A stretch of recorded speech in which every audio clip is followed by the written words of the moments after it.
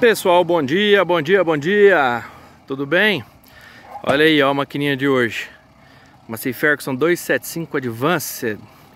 Este é o vídeo de hoje. Já no começo do vídeo, segue a gente lá, Tratormec, Pablo Vasconcelos, lá no Instagram. Agradecer o pessoal do Instagram aí, que tudo que eu posto, curte, meus stories. E agradecer o carinho e a atenção de todos aí. E quem segue a gente no Instagram tá vendo as atividades diárias, vai saber hoje. Tá sabendo hoje que vai sair vídeo, ok? Vai sabendo já uma prévia do que vai ser o vídeo.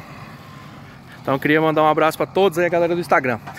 Massey Ferguson 275 Advanced 2002. Tá aqui, nós estamos aqui na aplicação de gesso, correção de solo. Queria agradecer, ó, esse aqui é um serviço que veio através do YouTube. O Roberto, muito obrigado pelo prestígio, pela atenção. E esse trator aqui é do Roberto. O Roberto me conheceu pelo YouTube, gente, por aqui, tá? E falou: Pablo, eu tô comprando uma fazenda na sua região, gostaria muito que você fizesse serviço pra mim e tal, faz um preço bacana. Gostaria muito que você fizesse serviço. Roberto, muito obrigado pela confiança, meu amigo. E 275 Advanced. Esse é o reizinho da pecuária de novo, né? Tô fazendo um vídeo desse trator porque o 275 é famoso demais, né? E fiquem aí que eu vou falar também um pouco sobre essa operação, porque nós estamos carregando com BH.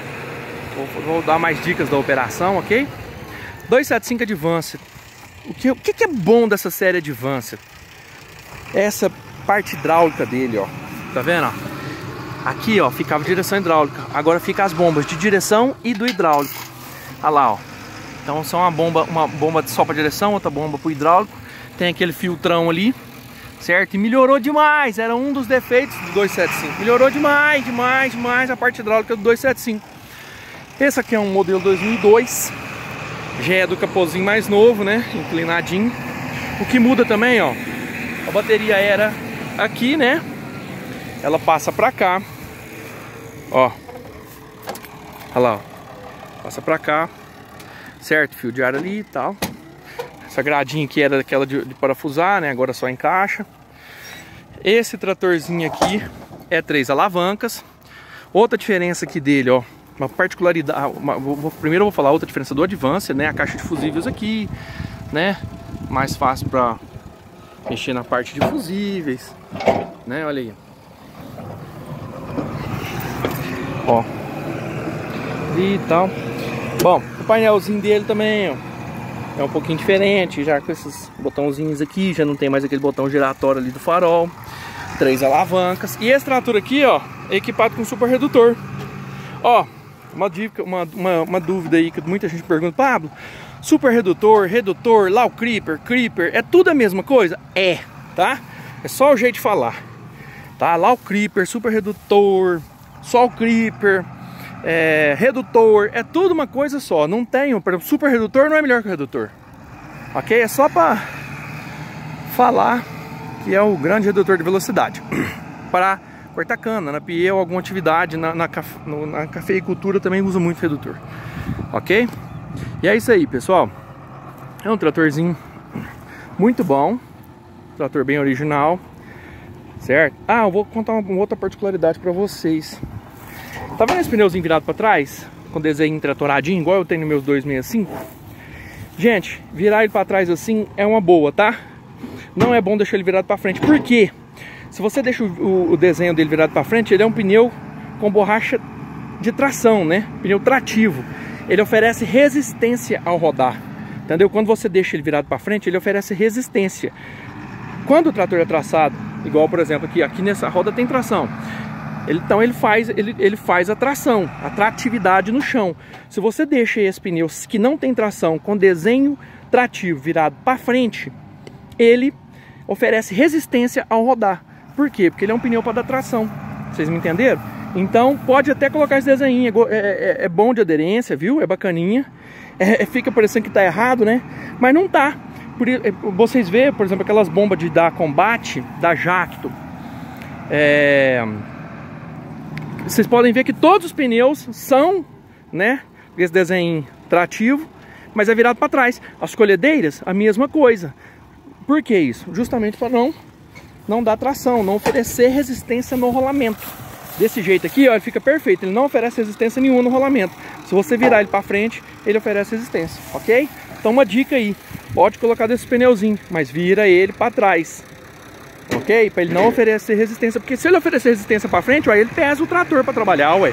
O trator tá tentando ir para frente, tá gastando força só para empurrar a frente do trator. Aí é meio burro isso, né? É meio falta de inteligência. Então, por isso, esse é o motivo porque as coisas que não tem tração, igual bomba de dar combate, pneu traseiro de colhedeira, várias coisas que tem, por exemplo, que a esparramadeira de calcário grande, que tem aqueles pneuzinhos 12,5 por 24 atrás, vocês podem ver, todos são virados para trás, ok? Uma dica legal aí. E esse 275 Advance é do Roberto, a gente está fazendo o serviço aqui na fazenda, com o trator dele, porque nós, para ocupar a máquina dele, para usar o capital que ele tem investido aqui, muitos clientes a gente faz isso, ok? Para baratear o custo do cliente, porque o cara, ele já tem esse trator aqui, e é um 275, é um trator muito bom, a correção de solo, plantio, vai ser tudo feito com ele, entendeu? Por quê? Eu baratei o custo dele, de execução do serviço, eu uso o capital dele que ele tem investido aqui, dando retorno para ele do capital investido. E me ajuda também, ué, porque é mais um trator que eu tenho disponível nessa época que é tão apertada, né? Olha aí, quer ver o resultado da época apertada? Ó? Aí, ó. Tem pá carregadeira, reta escavadeira, carregando com BH com a basinha traseira. Por quê? Porque a pá não está disponível, as outras máquinas não estão disponíveis, o trator de lama não está disponível, né? E como aqui já é um pouco distante da nossa cidade, então nós estamos adiantando o serviço aqui com a pazinha traseira. Outra dica, sempre for trabalhar com pazinha traseira em trator grande, nunca liga a tração, tá? Porque senão a tração quebra a pazinha. Por quê? Porque o trator já é extremamente potente, não precisa, entendeu?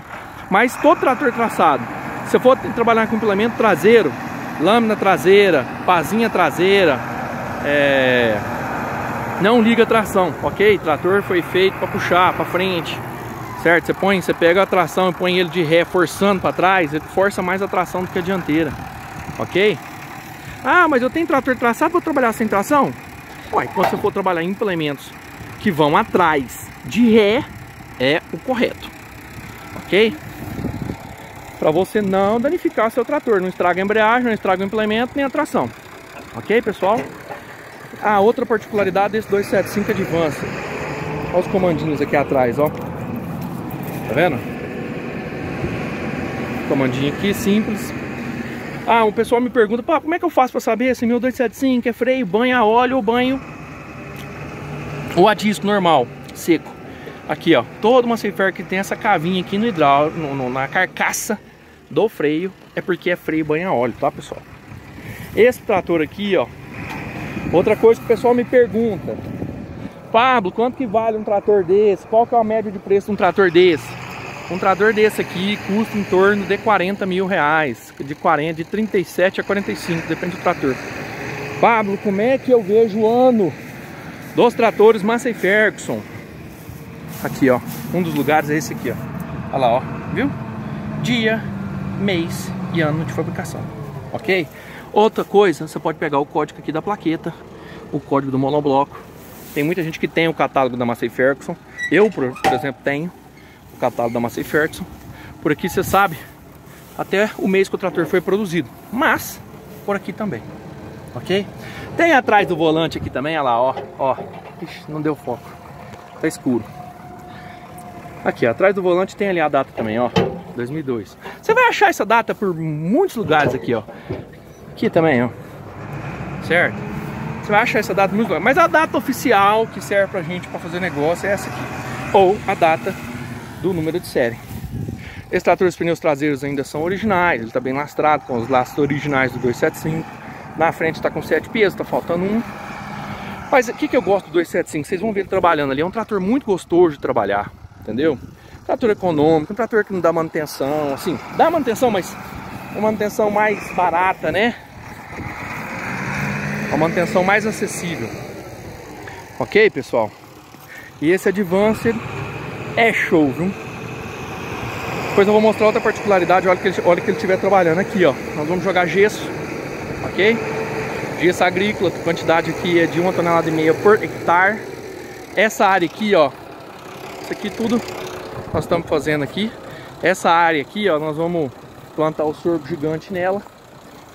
O super sorgo da agrocena. Vai plantar em tudo aqui. E o resto nós vamos reformar tudo de capim. Ok? BHzão aí, ó. Abastecendo até a carregadeira chegar. Pessoal, eu vou parar o vídeo por aqui e eu vou acabar de filmar que o trator estiver trabalhando, senão fica um vídeo muito longo. Ok? Quem tiver mais dúvida, deixa aí no comentário. Eu vou lembrando mais alguma coisa para falar para vocês aqui deste trator. Ok? Aguenta aí, gente. Outra observação. Quer ver o ano também? Na roda aqui tem, tá? Esse aqui é aquele motor Perkins novo, né? É daquela série mais nova. Esse aqui não tem que mudar a embreagem.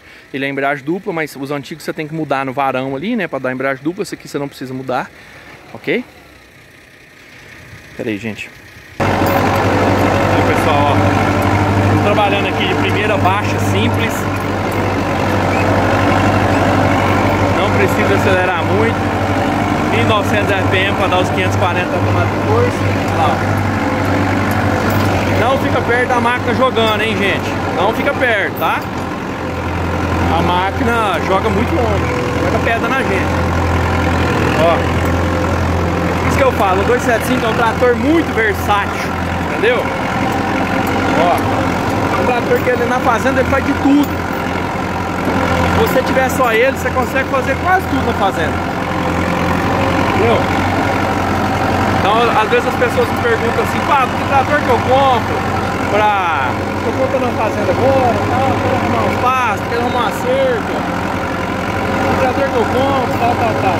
275 é uma ótima receita, entendeu? É uma receita de sucesso, por quê? Porque é um trator versátil, bem valorizado, a hora que você quiser vender, todo mundo compra, ok? É isso aí, ó. Deixa o Roberto trabalhar aqui para me filmar para vocês. O Roberto passando, porque dessa posição aqui fica ruim o vídeo, né? Pera aí, só um pouquinho. Então, pessoal, o bom do 275 é isso, entendeu? A versatilidade dele. É um trator que ele vai na maioria dos serviços. Ele é gostoso de trabalhar, a direção dele desse advance é boa demais de trabalhar, entendeu? Então, ó, é um trator muito bom mesmo. Eu gosto mais do 275. Sou fã, mas fã mesmo. Agora eu vou ter que correr, que a hora que o Roberto estiver passando aqui, ó. Então vou tomar cada pedrada de gesso aqui. Ó. Quer ver só? Joga longe, gente. Aí, ó. Não tá vindo pedra aqui. Aí. 275 Advance 2002, maquininha, entendeu? Então vamos dar uma revisão do vídeo. Tratorzinho de 75 cavalos, gostoso de trabalhar, econômico, manutenção simples, versátil, bom de mercado, valor dele de 35 a 45 mil, pode achar até mais barato, mas não é fácil. Um trator de manutenção simples, qualquer um arruma, tá vendo? Vai tranquilo no serviço, para arrumadeira de 5,5, da piscina. Vamos esperar ele voltar aqui, senão o vídeo fica longo. Pessoal, o trator vem ali. Quero mostrar uma particularidade desse trator aqui para vocês. Uma dica minha de preparo de solo.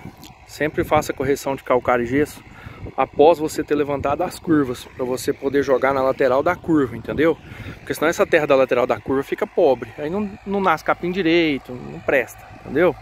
Então, para você ter alta produtividade aí nas curvas de nível, jogue calcário e gesso na lateral delas também, ok? Esse trator aqui, ó, o motor dele é novo, mas a gente não sabe se é porque ele não foi amaciado ainda, o motivo, o que é que pode ser. Agora que tá pondo no serviço mais frequente, né? Ele tá jogando muita fumaça no suspiro, muita mesmo. Tipo, aí eu acho que deu algum problema. Olha lá, pra vocês verem lá. Ali, não dá pra ver muito, ó. joga pedra de gesso longe aí. Mas eu acho que pode ter virado anel ou alinhado anel, entendeu?